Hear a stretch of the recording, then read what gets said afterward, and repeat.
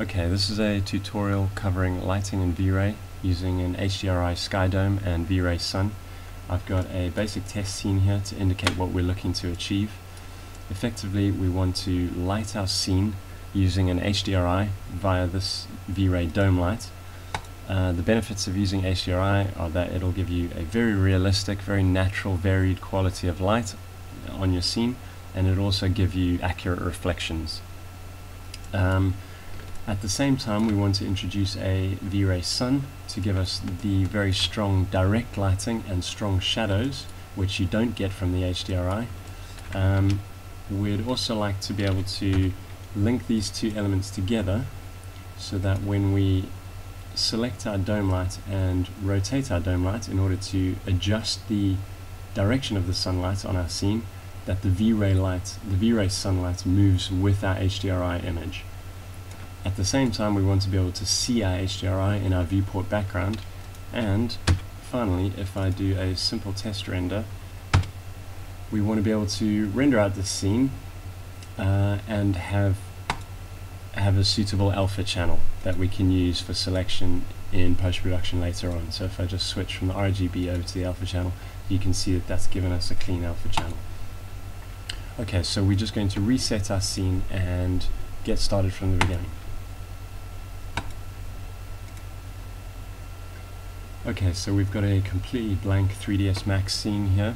I'm going to merge in a model that I've made previously to act as the subject for our lighting tutorial. So I've just merged in a model of a house that I made some time ago. You will see that it's got a very simple white material on it. I am also going to create a V-Ray plane and assign exactly the same material to that V-Ray plane. In order to introduce our HDRI, we want to create a V-Ray dome light. So come over to the Create panel, under Lights, drop it down to V-Ray, and then select V-Ray Light. And I'm just going to click that roughly at the origin and drop this down from plane to dome. I'm also going to set that exactly at the origin just by right-clicking on the move. Under the Modify panel, I'm going to change our multiplier from 30 to 1. By default, the V-Ray light seems to come in with a multiplier of 30. For this particular exercise, 1 is perfectly suitable. If we scroll down to the texture slot, you'll see this blank texture slot here. Click on that, and that will bring up a series of options. Scroll down to the point where you can find V-Ray HDRI Loader. That's what we're looking to load the HDRI into the dome light with. Some people still tend to use the standard bitmap loader. I think when you've got the HDRI loader, using the bitmap loader makes no sense at all. HDRI gives you a lot of flexibility, a lot of control, a lot of very useful options for controlling that HDRI. So I'm going to double click on that, and we've got HDRI in the texture, the use texture slot. I'm going to then drag that HDRI over to one of the slots of our material editor as an instance. That's very important. Excuse me. And it'll bring up the dialog of that HDRI loader. From there, it's a simple case of browsing to a suitable HDRI. I've found that a lot of artists tend to prefer using EXRs over HDRIs. I understand that's because there's more information in the EXR, so you don't have quite the limitation that you do with the HDRI. So while we say it's a tutorial in HDRI, we're actually going to be using an EXR image. So with that selected, I'm just going to say open, and you can see that's loaded that into our material slot. Straight away you'll notice that this is completely white. That's because of the nature of the HDRI and the amount of information contained in that image. Because we're using the V-Ray HDRI loader, that gives us a lot of tools to be able to control how this displays and how it renders. Under processing, we have these two inputs. One is overall multiplier and the other is render multiplier. These are very, very handy. They have a relationship with one another, and by adjusting these, we can ensure that we can see the HDRI image both in our material editor and in our viewport background, but at the same time it'll compensate and render correctly. So I'll drop this overall multiplier down to 0.01 for instance, and you can see in the material editor we can now see the image. In fact, I'm going to make that a little bit darker even, so we can see it a little bit more clearly. In order to compensate, we want to up our render multiplier to 200. 200 times 0.005 gives you 1, and effectively for this exercise we want our render, the multiplier at which this HDRI renders, we want to be set at 1. So you can see how the relationship between those two values works. Straight away, now that we can see the HDRI in the material editor, we can see the mapping is not suitable for what we need. So I'm going to drop down the mapping type from angular and change it to spherical, and that'll give us the correct mapping for this image. Just going to close that. So now that particular image is assigned to our V-Ray dome light. Now we want to get our HDRI showing in our viewport background to assist us with setting up the lighting. So what I'm going to do is bring up our material editor and hit 8 to bring up our environment and effects. From there you can drag the HDRI loader into our environment map as an instance again. Close that. Then in our perspective viewports I'm going to hit Alt B to bring up our viewport background settings, and I'm going to check use environment background and also check display background, and you will see that that brings our HDRI into the viewport background, and it's been adjusted via our material editor so we can actually see that image very clearly. I think at this point we can set up a V-Ray physical camera and do a quick test render. So I'm going to go over to the create panel, drop down V-Ray and select V-Ray physical camera, and I'm going to create that camera and just adjust its position very quickly.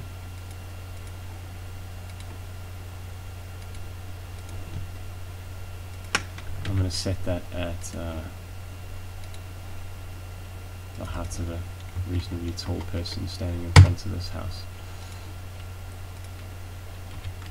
Okay, let's select that camera and make sure our safe frames is showing, and let's get a little bit closer to our house. Okay, selecting the camera, and under the modify panel we just want to have a look at our camera settings before we start to render.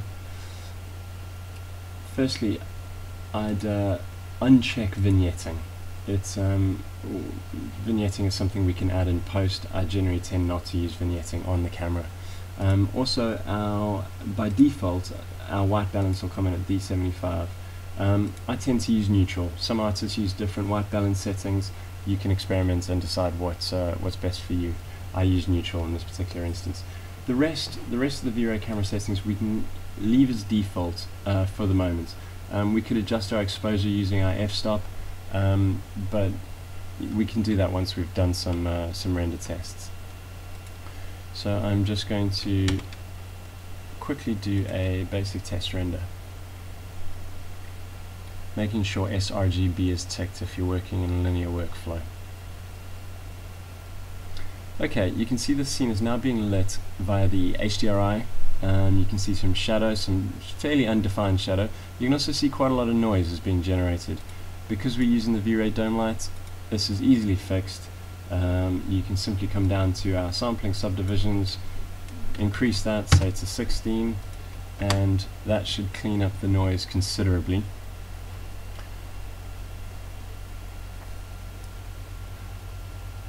Which you can see that it has done.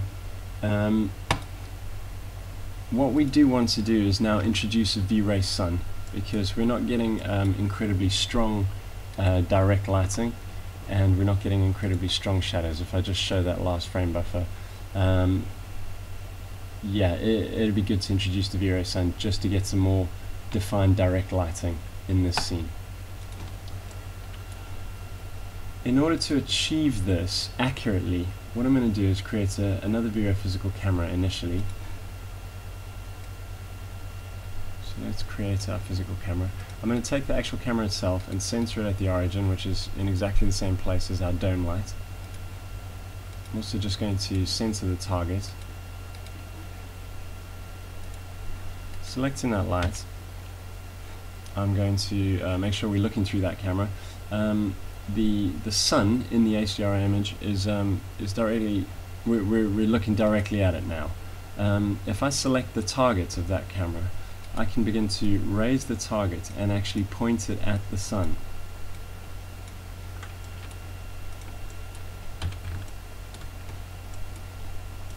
So you see our V-Ray camera right at the origin in exactly the same spot as the dome light, with its target pointed at the sun in the image, in the HDRI image. Now that we've got that camera pointed directly at the sun, we can create our Vray Sun and align it to the camera to make sure that the sun is in the correct position. So I'm going to create our Vray Sun. It's going to ask would you like to automatically add Vray Sky environment map? No, because we're using an HDRI. There's no point in adding the environment map. Just going to align that to the target of the camera. Select the target of our sun. Set that at the origin. Not quite at the origin, because we don't want to be able to. We want to be able to select the dome light and select the target of the sun independently. So I'm going to move that just a little bit off. Some tutorials I've seen have the target of the sun kind of all the way down here. That doesn't seem to make a lot of sense to me. We want the Vray Sun, the rays coming from the Vray Sun to be parallel to the rays coming from the sun in the HDRI. So it seems sensible to me to have the target of the sun close to the origin, close to the center of that dome light. With that done, we can select our camera that we used to align those and delete that camera. Now what we want to do is we want to link the Vray Sun to the dome light.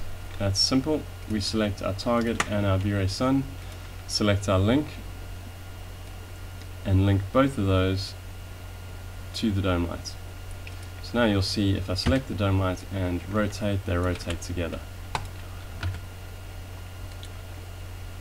Looking in our perspective viewport, you can see that obviously the sun rotates with the dome light, but our image stays fixed. So what we want to do, that the position of the horizontal rotation of the HDRI is controlled by the horizontal rotation value here within our HDRI loader. So what we want to do is we want to have the rotation of our dome light and our whole lighting setup effectively. We want to have that control the position of the sun in the HDRI image. So what we're going to do is use wire parameters to achieve that.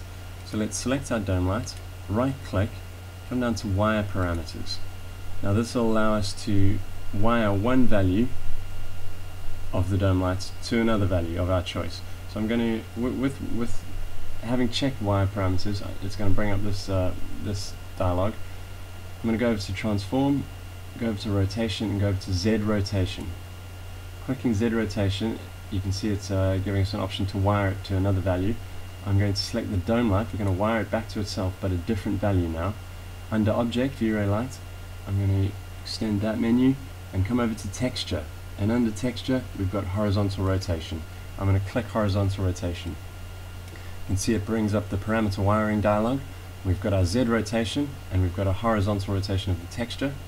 We want the control direction to be from the Z rotation of our light over to the horizontal rotation of the texture. So that value there is driving that value.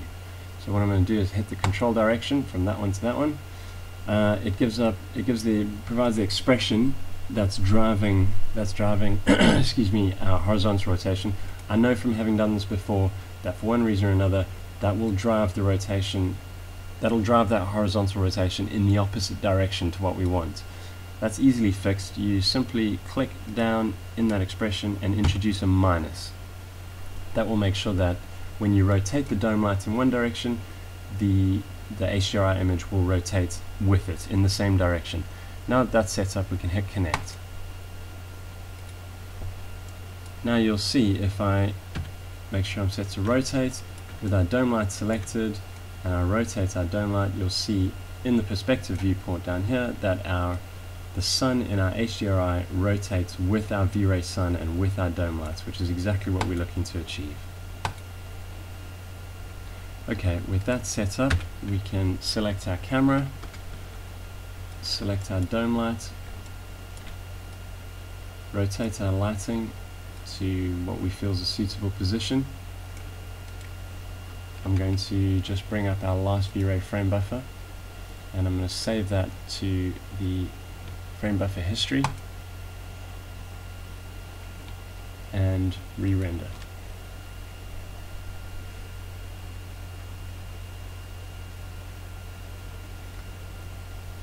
So now you'll see we're getting the same scene again, lit both by the HDRI and the Vray Sun, giving us nice strong direct lighting and nice clear shadows, but the natural looking light quality of the HDRI.